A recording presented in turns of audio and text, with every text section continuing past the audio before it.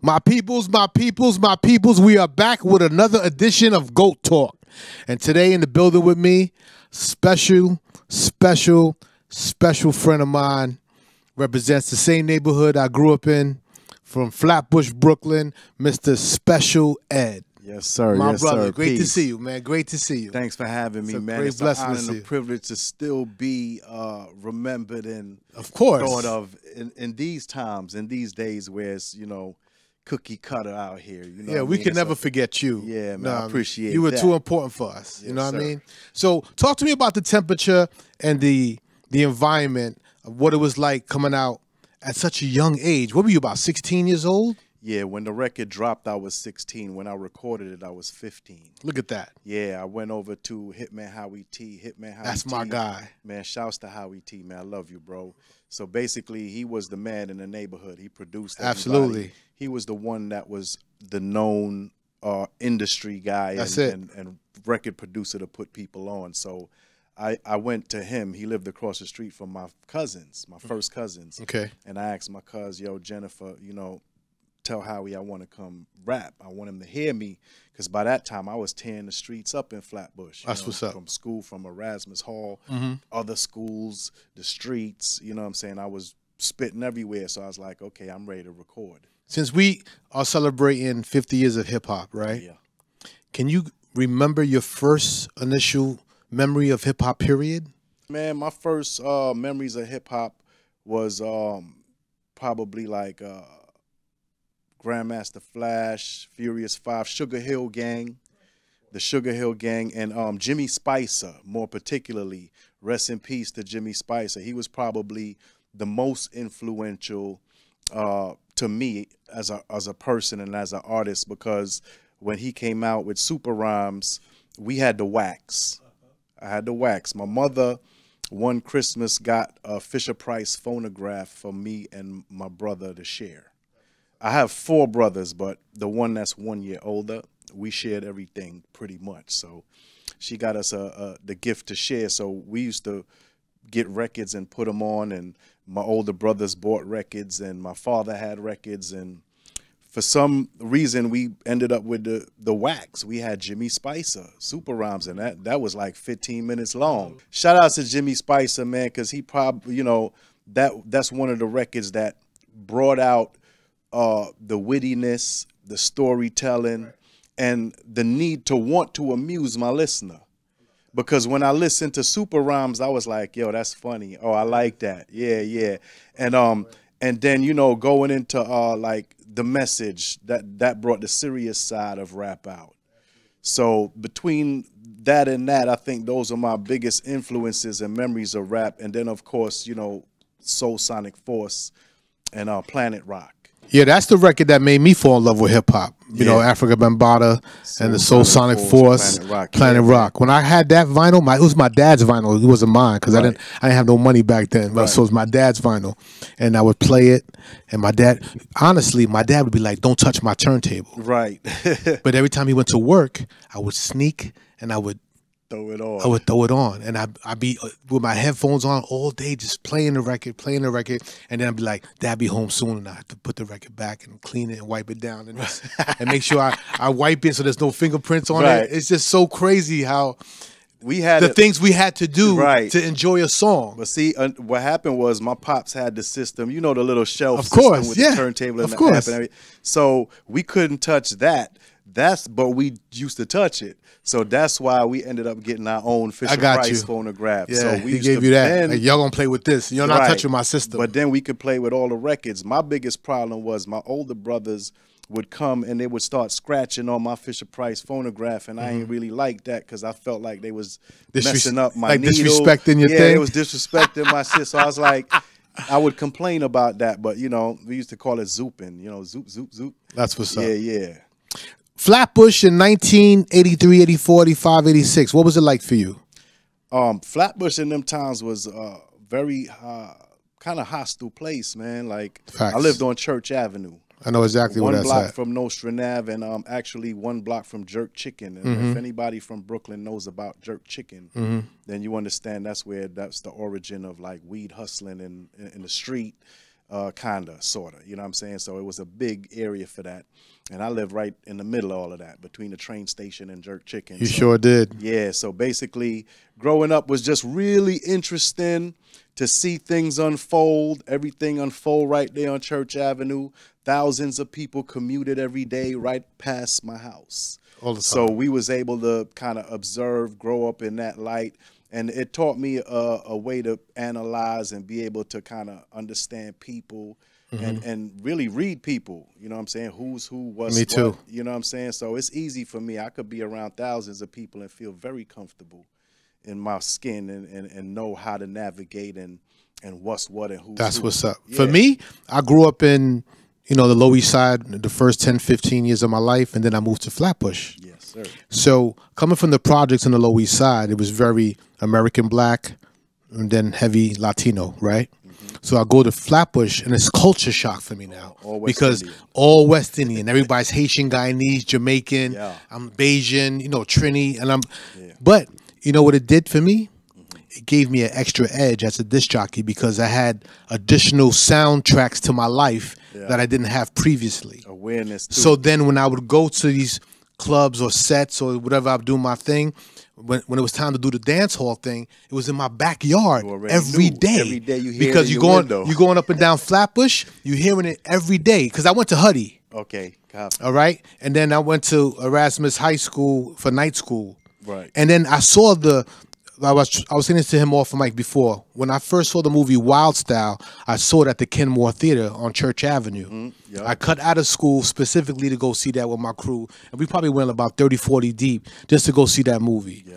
And it changed my life, and I figured that's when everything happened. And then you talked about Hitman Howie T.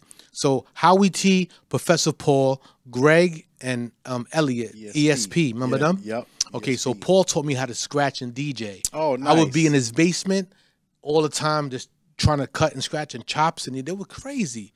Paul was like a 5'10" black belt. Of karate course he master. was. Of course he was. He was Shout nasty out with to it. ESP, man. Shout to Elliot, them. Paul and them, yeah, man. And then I went to high school with Chubb Rock. I mean, Yeah. junior high. We went to Yeah, that's Howie's cousin. we all went to the same.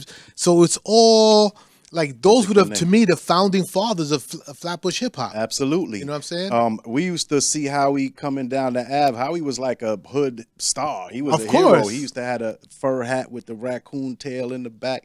And you wore stuff like that out in the hood, man. You was on like it was like You was oh, he had special. the little That fur dude's and all that. special. Yeah, yeah. He's so, special, man. Yeah, so that's that. We looked up to guys like Howie T, and obviously when I got of age and had a little confidence to say I'm ready, because at that point I felt like I was ready to compete with anybody, the best of them, the best of the best, because that's what I did. I went to school. And battled everybody. I walked down the street, battled everybody. I went to parties, battled everybody. And I did very well. You know what I'm saying? I ain't never really had problems. You did your thing. Yeah, so by that time I was like, yo, Howie, come on, man. I'm ready. And And everybody thought Special Ed was Puerto Rican. yeah. Because I grew up in Flatbush, and there's all kinds of nationalities and ethnicities. So I got everything from Trinidad, Guyana, Dominican, Puerto Rican. Yes, sir. I got everything, but they except Jamaican. They wouldn't guess that. That's because you probably was rocking a little fade back then with a little. Now I had my hair wild back then when I was little. It was wilder? Yeah, in the 80s, Okay. it was a whole different thing. And I tell you what, too, well, in the 70s, it was a little wilder because the Caribbean and West Indian community was pretty much the Americans used to kind of pit against them. They used to call them, I forgot what they used to say, banana boat and all that kind of stuff. yeah, all that kind of crap. But then it used to cause, ruckus. And then there was kind of like an uprising around the 70s where it was like, we ain't nobody having that shit. No, we're not having that no more. So they basically took over the whole community and merged, and it was like, you either get down or get down. You feel me? So, That's it. So that's when the Caribbean kind of influence took over the area. But I remember, like, even when my brothers first came from Jamaica, I was already living here.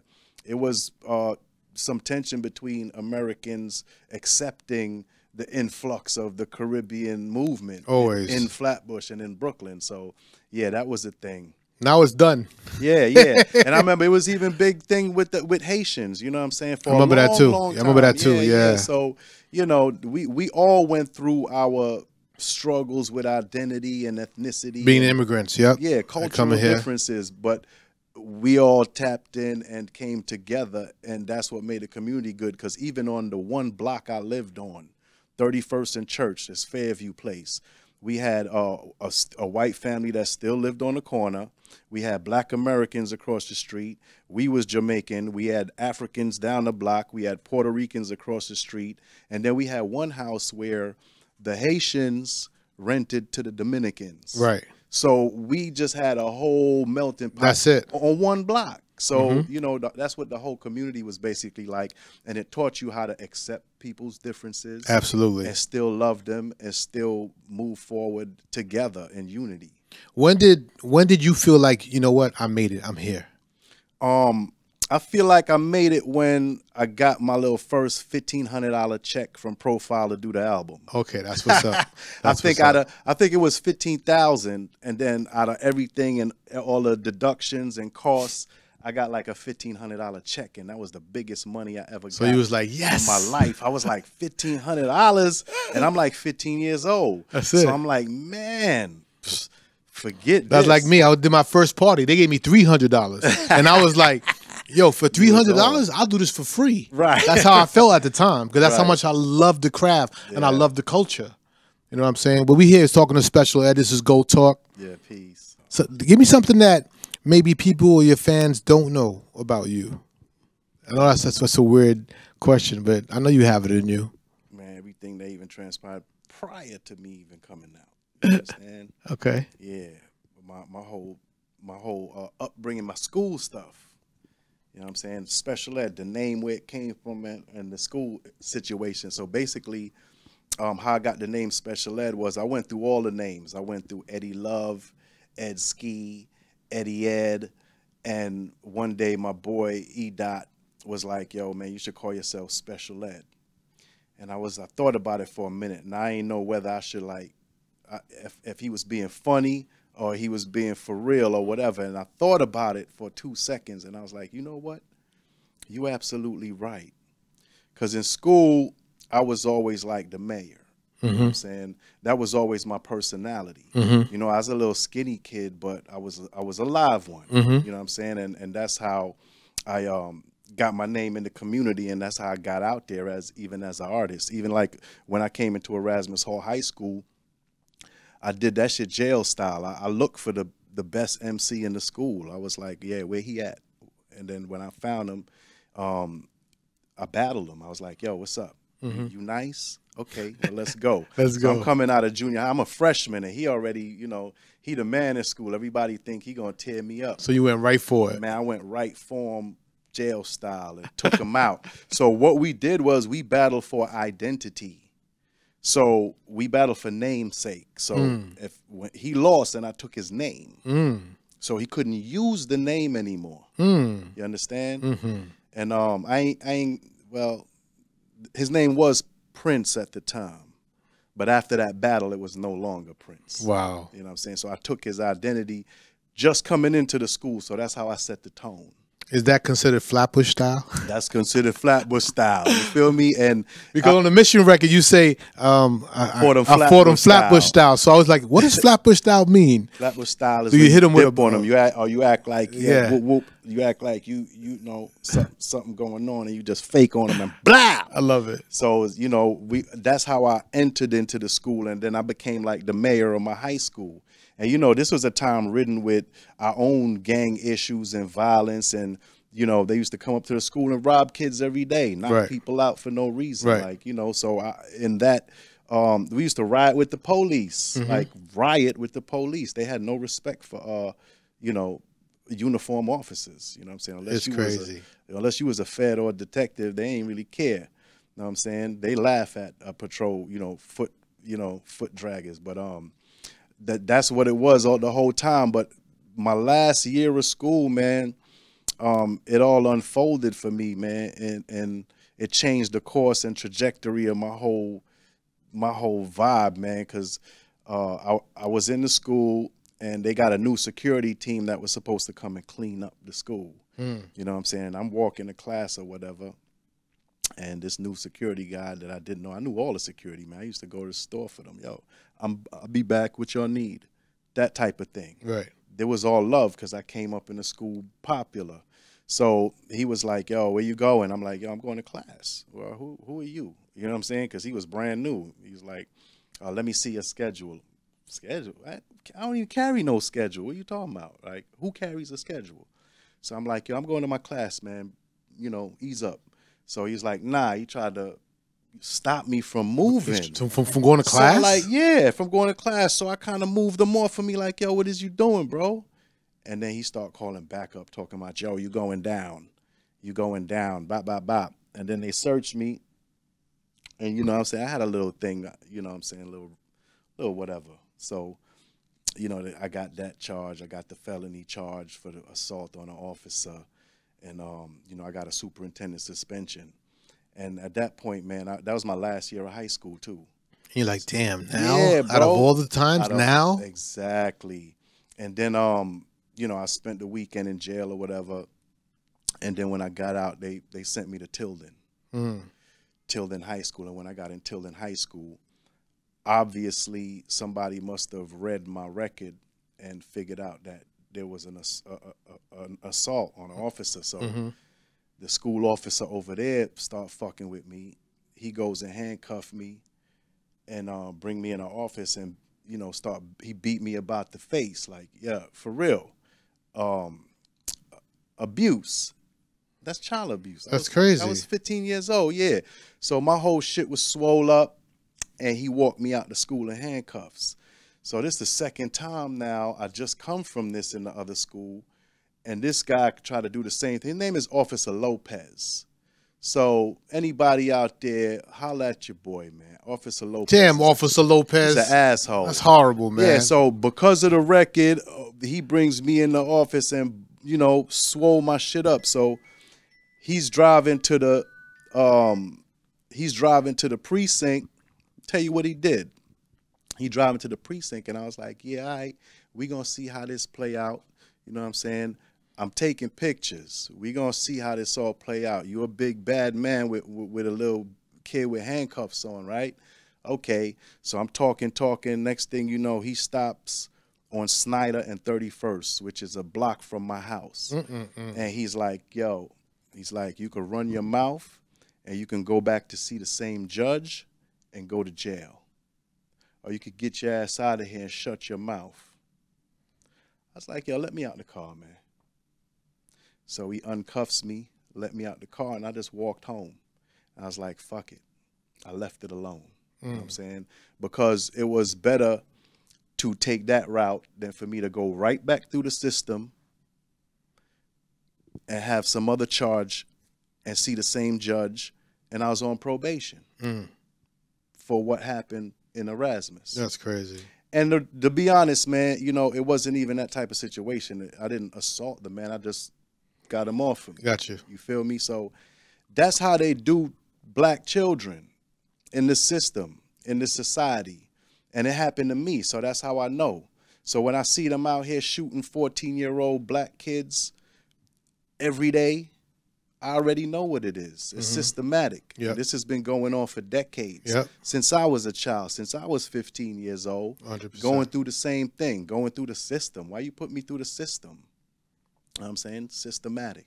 For you going to school. Right. For me going to school. Going to class. So you You're know, already in school. Right. So after that, man, that's when the record came out and pretty much took off. But by then, you know, I had not just that record, but a school record as like, you know, truancy and shit like that. So I went in there with my parents and tried to sort things out and get a tutor.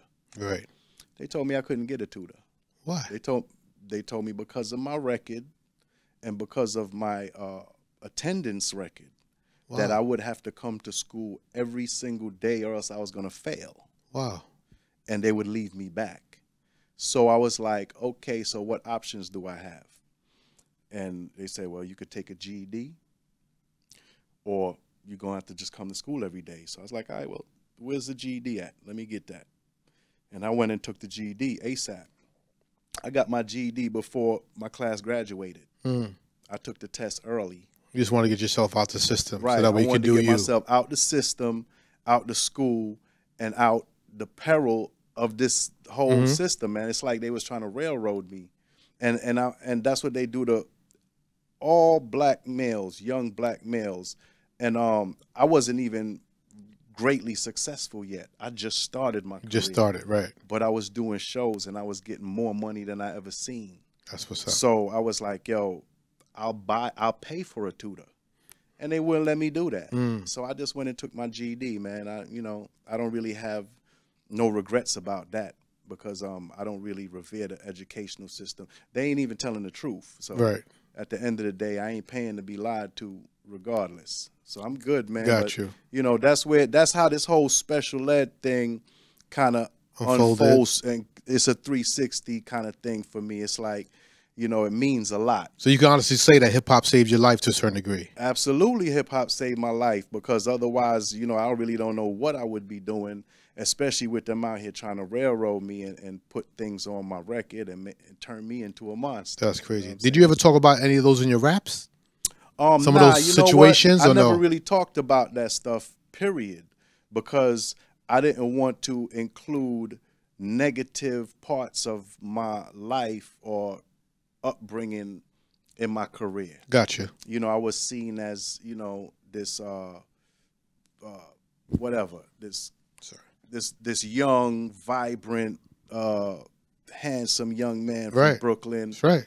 You know, sex symbol, whatever. And I didn't want to turn the whole thing into, yo, this is the real, we'll have people looking at me whatever way. Right. And actually, they even censored some of my music, like The Mission was not the original Mission. No? The original Mission we recorded was a story about me in action getting revenge on a local guy in the hood and his crew. Right, but it was a little graphic, you know what I'm saying? And they was like, they didn't want that image.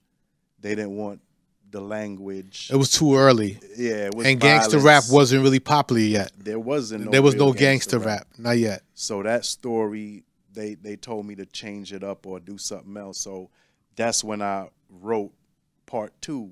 So the Mission that you hear on the record is actually part 2. Got it. Yeah. Wow, that's good. I didn't even know that. See, and I'm a hip hop head for real, for real. Yeah, thank you for that. Thank you for sharing that for me, man. I appreciate you. So 50 years of hip hop is here. I know you do a lot of elder statesman shows and that kind of stuff, and I know sometimes you behind the scene actually helping artists and booking DJs and booking shows because you put money in my pocket. Amen. What's exciting about 50 years of hip hop to you? Well, just being recognized and being respected as an industry, as a culture, and as pioneers. Like, it's almost like now we're actually getting the respect that we deserve for so long, because we've been the highest grossing, selling genre forever. Yep. You know, unsaid, but now it's being said and it's known. We out streaming every other genre, and I wouldn't say classic, I would say original or, you know, traditional rap, not even the new stuff.